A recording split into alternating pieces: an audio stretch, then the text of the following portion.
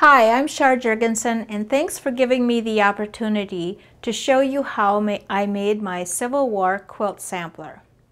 When looking at the quilt behind me, it is a sampler quilt that I did of all different fabrics, and it's called a Civil War quilt sampler only because of the fabric, not because of the shapes that I used in it.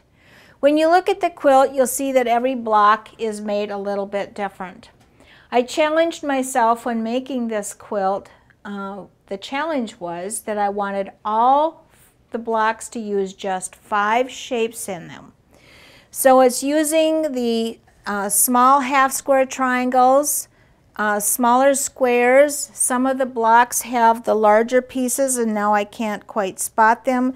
I see the card tricks down there has a larger half square, but it's just the same squares over and over. This one has a rectangle in it. When deciding to do this quilt, I made a mistake and I didn't choose the border fabric first. So I was having a little problem keeping all of the blocks to look good together. So I suggest when you make your quilt sampler that you choose your border fabric first, not halfway through the project. With this particular quilt, I decided on the blue border, and I'll show you that in a little bit. And that way I got control of it again and had a palette to work with. The other thing that I struggled with in the beginning was I thought I was going to have every single quilt block have a different background in it.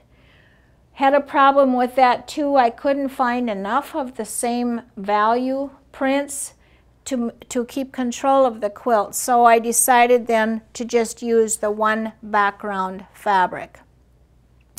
I didn't choose the alternate block fabric until all of the blocks were done. That was a struggle for me because what I thought looked good in the store didn't look good when I got it home. So take your blocks with you when you go shopping. I actually had all of the alternate blocks cut and then decided that I didn't like them, so I cut a second set. That's a good way to build your scrap stash, I decided. The other thing that was fun, and I'll show you a little later on in the program, how one block led to another. So when you're making the different units for the blocks, you can twist and turn the units to create even more blocks. I did end up with some real favorite blocks. This one was one of my favorites. The Friendship Star at the top ended up to be a favorite, as well as this one over here. I had a lot of fun with that block. And I'll show you how just by using just that block alone, you can create just a quilt from that single block. The quilting on this sampler was done by Joy Erdman, and all of the feather work in the alternate blocks is freehand feather work that she's done. Beautiful, beautiful job of quilting. Also, she did a continuous curve around all of the patchwork in the pieces. Does a very, very nice job with that. She did nothing, though, in the light background, so that made that pop out a little bit more. The next quilt that I want to show you before I talk about the fabric that I used was the quilt that Joy actually made herself. Off to my right is a sampler that she did. Now hers looks totally different from mine because she has a lighter background fabric behind each of her pieces. You probably can't tell when looking at it through the camera's eye, but each of her background pieces on her blocks is a different fabric, and that's what I set out to do and wasn't able to accomplish it. The same idea, the same type of blocks were used. Her background is a little bit darker than mine. And again, she's done a beautiful job with feathers in the background. It just gives you a little idea of the different ways you can work with colors. Now down in front of me is the palette. I'll start out by first talking about the border fabric that I used. And like I suggest, is that you pick the border fabric first. This dark blue fabric I fell in love with because it gave me so many colors to choose from. It has a nice mustard in it, a nice ivory background, some red tones, and then of course the blue. From there then I was able to work and choose some of the fat quarters that I had collected. I didn't use all of them. Then I was able to add my whoops, not that one, my background fabric, which is this one right here. And this one for the alternate blocks I didn't choose until all of the blocks were done, like I said earlier. After I have decided on the fabrics that I'm going to use in the quilt, what I did then was I cut all of the pieces. And I happen to have a little art bin, it's called, and it has dividers in it, and I had cut all the shapes, the squares, half squares, and rectangles from all of the shapes, and I was able to divide them in the art bin to keep them organized. So when I started to create the blocks on my design wall, I didn't have to stop and cut each individual piece. These shapes that I'm using to do the quilt sampler are up in front of me. There are just 5 shapes, and like I said earlier, you have 2 squares and 2 half squares. This is a 3-inch finished square. The smaller square is 1.5 inches finished. So 4 of these would equal the larger square when finished, or 2 of those the rectangle, and then you have the half square triangle for both the large and the small square.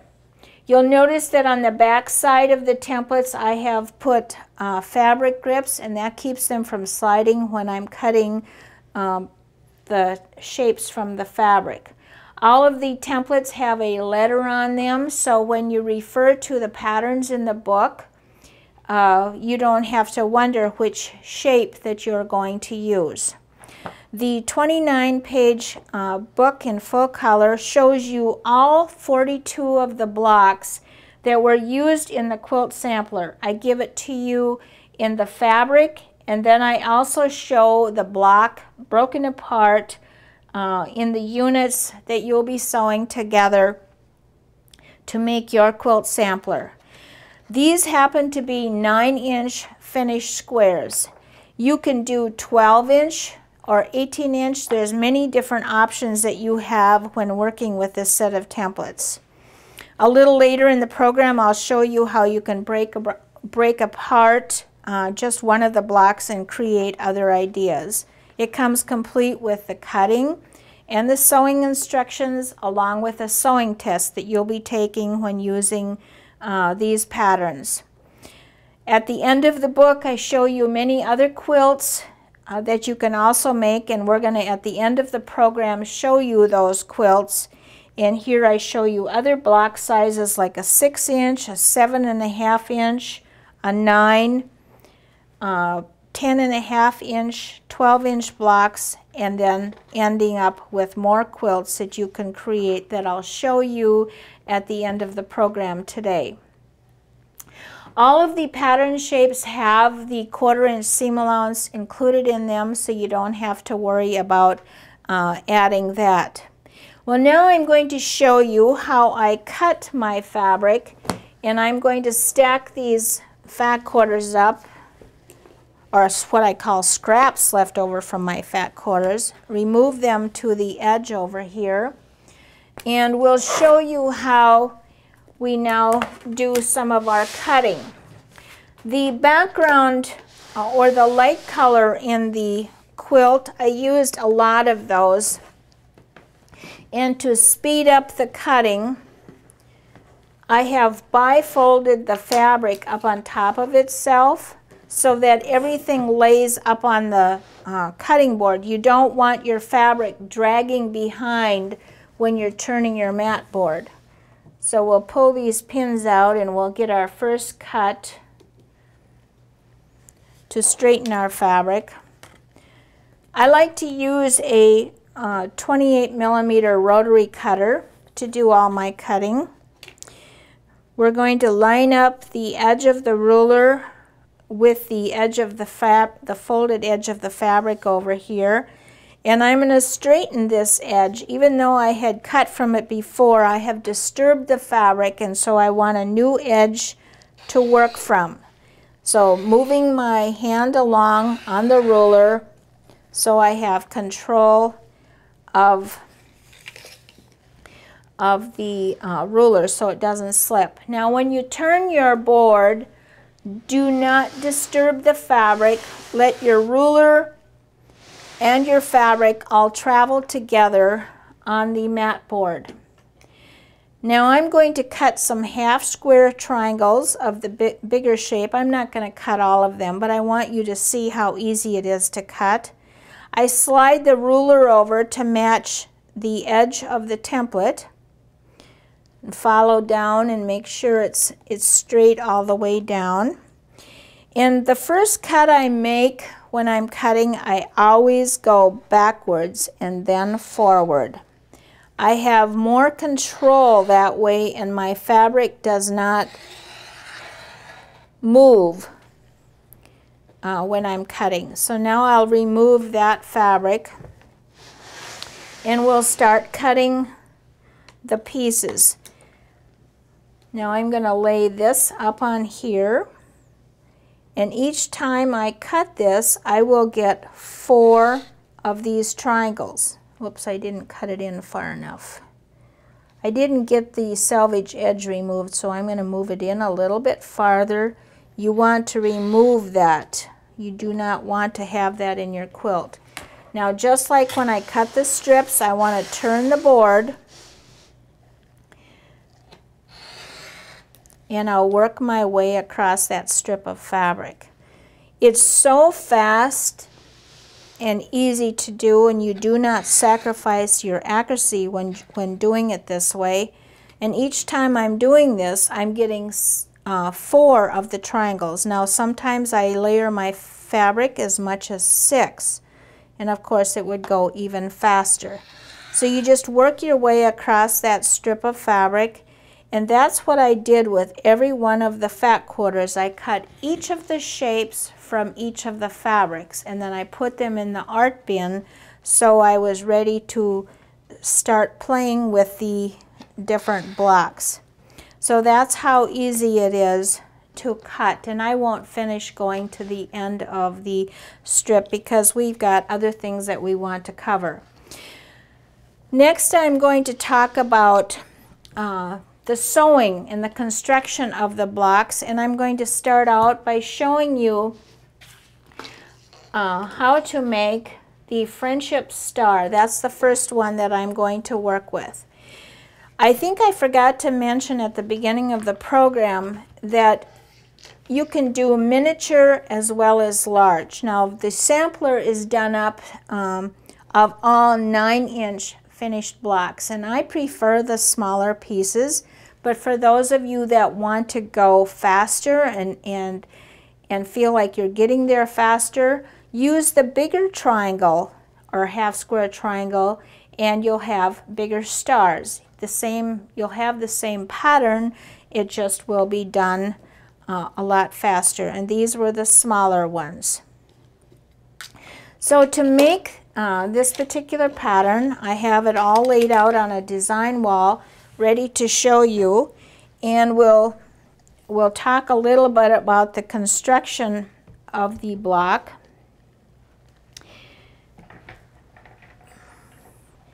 I have the sewing machine set for a scant 1/4 inch seam allowance. It's important to sew with a scant 1/4 inch seam allowance so you make up for the fabric that's used in the seam line. It isn't a lot of difference, but it is enough to make a difference in the final quilt. So keep that in mind, and I do show you how to set the machine for a scant 1/4 inch in the book, as well as I give you a sewing test. So when starting out to sew this block, you're going to start out by sewing 2 pieces together, or 2 of the half square triangles together. So we'll pair them up 2 by 2. Now move this out of the way so you can see better.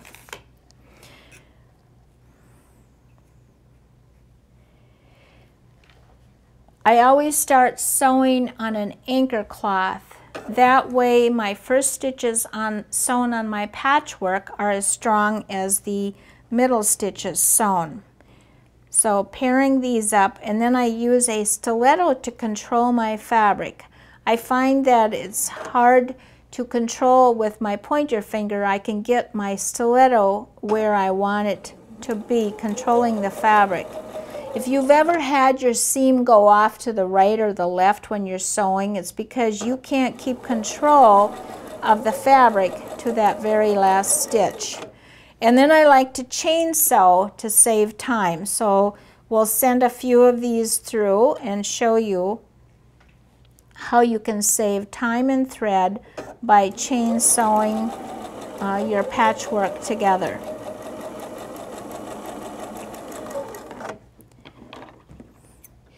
Now, when working on a block, what I would suggest you do is look in the book and pick the block that you're going to work with, and then lay it out on a design wall like I'm working on, so that you can keep control of what you're doing.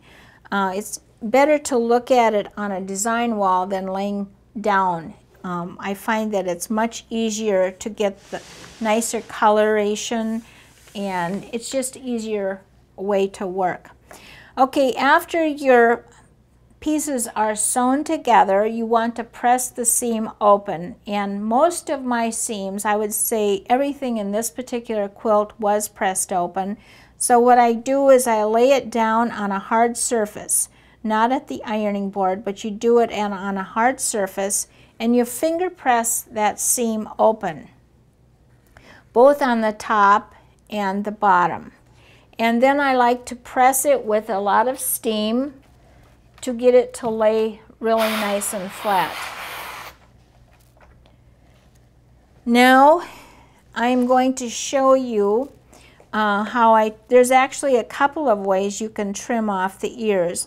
I prefer to lay the template down on top of each of the pieces and trim off the ears. I find that I have better accuracy that way. In fact, I need to move it up on a small board so that I can turn it as I work.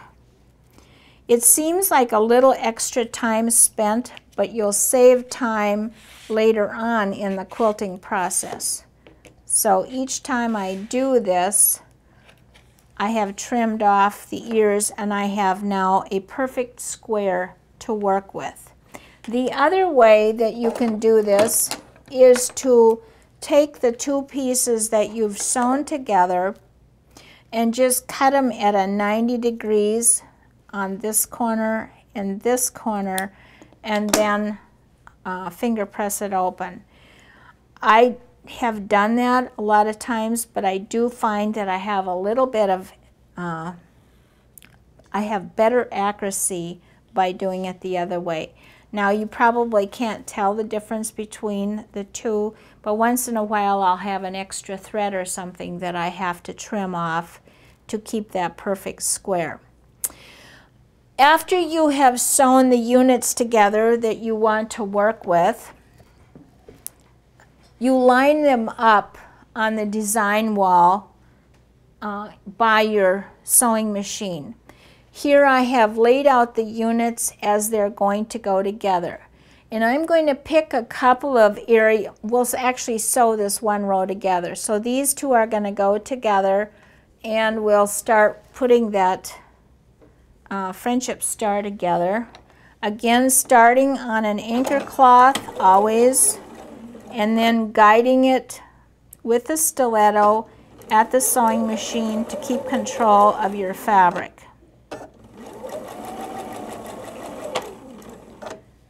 And then I had a second anchor cloth which I have misplaced. We'll just cut this one off. Now we have the first two units sewn together. After I have pressed it open or finger pressed it open, and by the way, when you finger press Be aggressive when you're doing it. Don't just gently rub on it, because you want to lay that seam down flat. You'll notice here that I have 1/4 of an inch here and 1/4 of an inch here, and that will be included in the seam when the rows are together. The next piece that I'm going to put together will be this one right in here. In here you have an angle going this way and this way.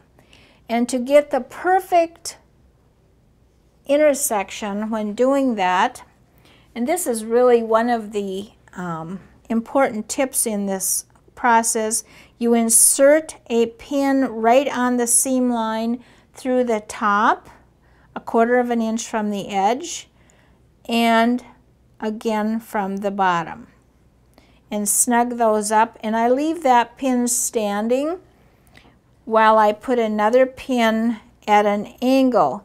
And this time I let the pin come out just on the edge of where that pin was standing, and now I'm ready to sew that seam.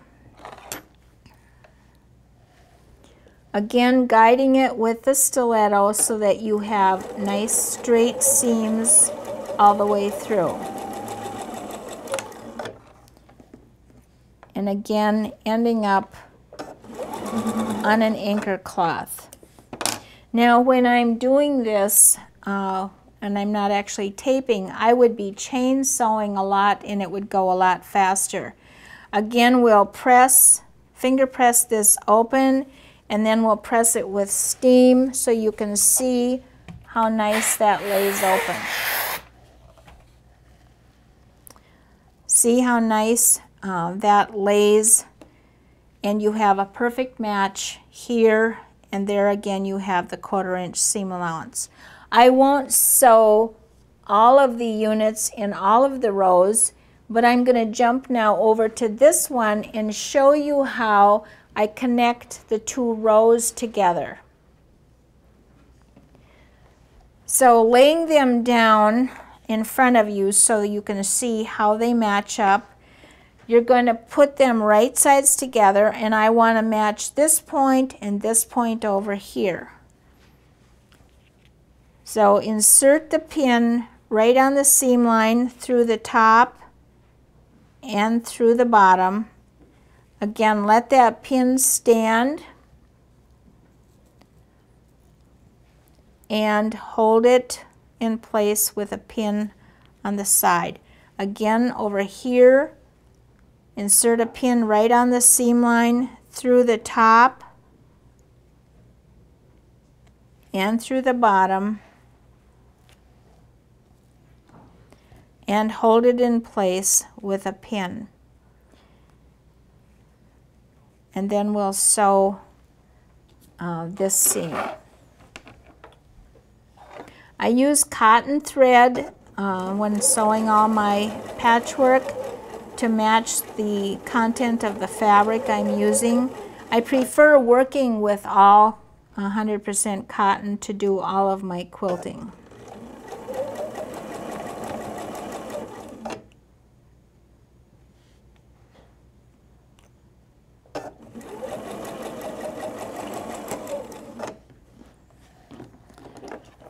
And again, on an anchor cloth,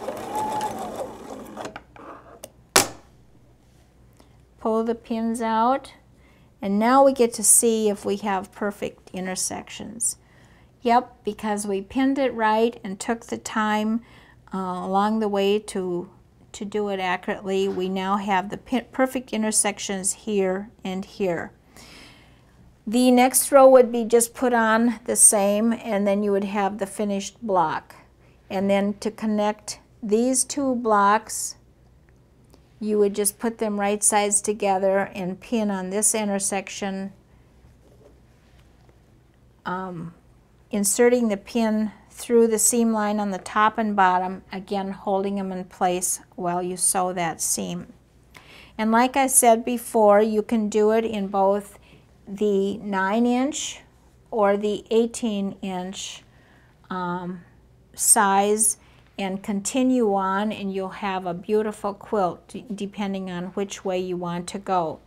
The next block I'm going to show you is one of my favorite blocks in the quilt is the little people. I call them my little friends in the quilt. And that happens to be this block right here. And that one you can do also with the large or the small shapes. I actually have the larger one to show you as well. This would be in the 9-inch finished square, and this one would be in the 4.5-inch square. Now notice the difference between the two blocks. This one has a little more going on in it. I've added some another fabric in here for half square triangles, where this one has just the one piece of fabric in the patchwork. When making this particular block, I'm not going to sew all of the seams, but you would repeat that same process where you sew your half square triangles together and trim off the edges like I did on the friendship star. But to make this top unit up here, what you're going to do is sew your half square triangle onto the little square. Now when sewing that seam, the seam does not start in the crevice, and that's explained in the book. It starts a little bit higher than you would think. And then that would be pressed open, and again you would finger press it to lay it flat. Then the next piece you would add would be the next half square triangle, and this time the seam does start in the crevice. So you start right in there, and then you have this unit made. And like the other ones, you would press the seams open. And at this point, you can say, oh, maybe I should check my sewing. And those 3 units sewn together would equal the large half square triangle. Then the next piece that you would sew together would be these 2 pieces right in here. Now when sewing this seam, you want to sew with this unit on top because you want to sew directly over this intersection right here, so that you have a perfect point when finished. So you'd want to sew from here to here, right through this intersection right here. Now when you get to this point, you want to trim up this square, just like I did the other one. You will lay the large square down on top, and you would trim off the corners just like we did the other units. And once in a while you'll find that you'll have a thread or two that might be extra, which isn't very much. You can see that I haven't trimmed off very much, but it is enough sometimes to make a difference in the quilt. So that is the top of the block, which is down in here.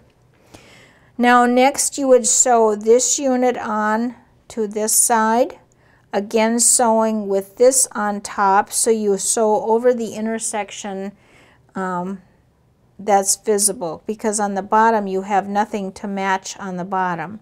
And then this one would come on at the last. And here is your finished block. Now something fun with this block, when you get it done, you have a lot of options. You could use this block by itself in a small quilt like I have to show you here. I used just that block and turned it into a little quilt of its own, where I have 4 of the little, I call them little people, separated like this, and these are 4.5-inch finished squares. You have the option of the 9-inch block.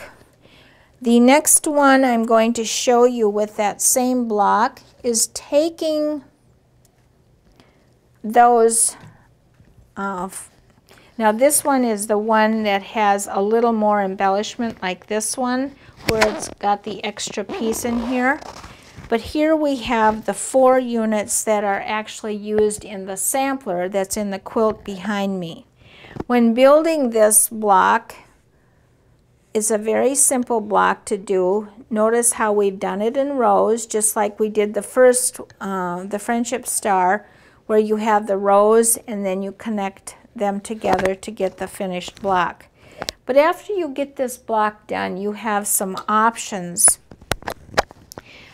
You can change the whole look of that block by twisting and turning them, and you'll have another interesting block to make for your quilt sampler. How fun is that? You can change the look of the block just by twisting and turning the units to give yourself another block to do. The next one that I'm going to show you how to make, and I don't have a name for it,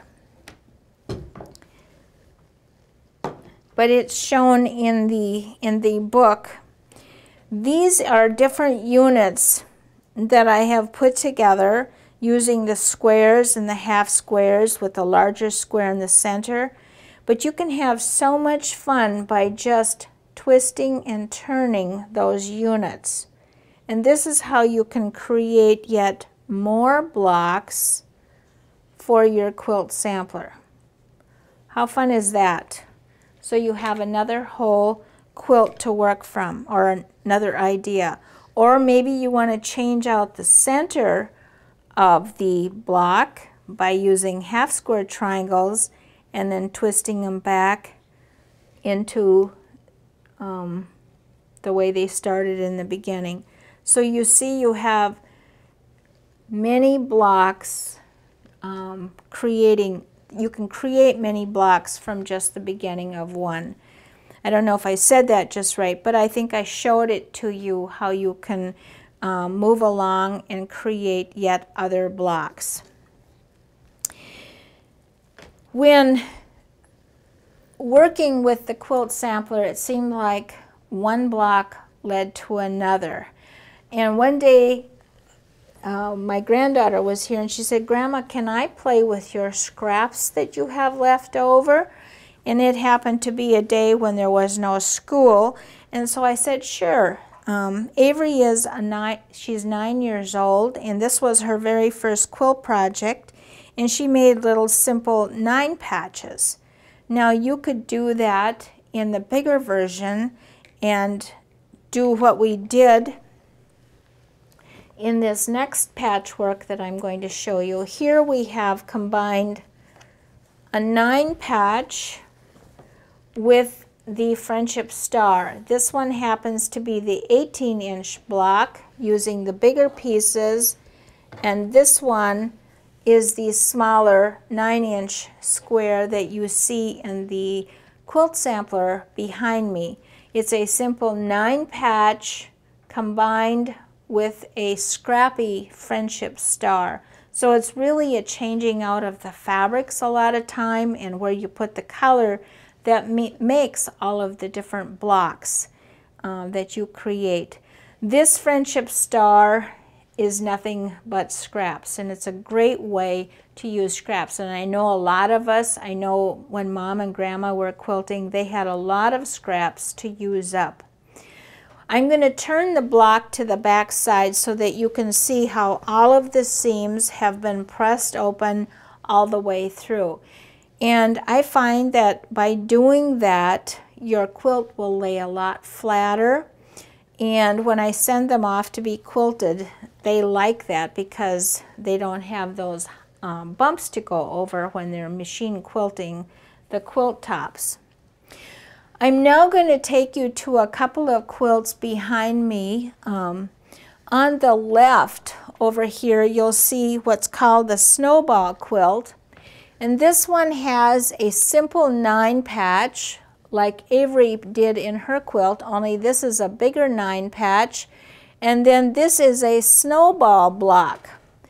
And when this quilt is full out, That's the name of the quilt. It's called a snowball, and it's a very easy quilt for a beginner to do. And this one I used plaids and stripes, and you'll notice that I wasn't very careful with the straight of grain. In fact, I kind of like it slightly off grain. It adds it's cozier, I think. And this one was hand quilted. Here you'll notice that the plaids are a little bit off grain. The one below it is the Underground Railroad quilt, and this one has a path of dark triangles going in both directions, and then it has a path of red and a path of blue squares going in the opposite directions. Like I promised at the beginning of the program, I was going to end with some of the other quilts that are done with the Quilter Starter Kit. This one is a bear paw quilt, which my daughter Angie did, and I think Brittany also helped. They first chose the border fabric with the little bears, and that gave them the palette to create the quilt. And then each of the paws are different colors. You'll notice the purples and the magentas, and they used a sashing of plaid to separate each of the blocks.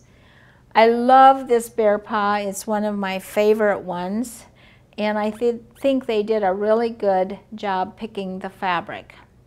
The next quilt that I'm showing you is called Cherry Berry Baskets, just because the fabric spoke to us and that gave us the name. The fabrics used in it were all from the same collection of fabric, which made it really easy to create this quilt.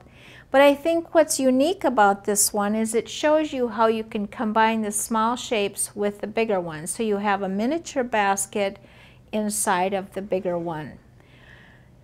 The sashing between each of the baskets, of course, features the cherries here, and I love the bright yellow that separates along the outside edge for the side triangles and the corner triangles. This one was meandered throughout the background, and around the cherries there's done just a little bit of an outline to make them pop. A great job on this quilt, and it was created by my daughter Angie. This is one of our most popular quilts done with the Quilter Starter Kit. It was designed by my daughter Angie, and she used 42 different fabrics to create the butterflies. Because the templates are transparent, she was able to fussy cut and take advantage of some of the textures that she found in some of the fabrics. As you can see, every single butterfly is different. Then she was lucky enough to be able to find sashing. Every piece of sashing is a different colorway throughout the quilt. Over the top of the butterfly, we have a stencil actually to quilt in the butterfly design to make it look more realistic. And the background behind each of the butterflies, it's like a movement of air going through the quilt. I just love this quilt, and every time we show it at a quilt show, this one gets a lot of attention.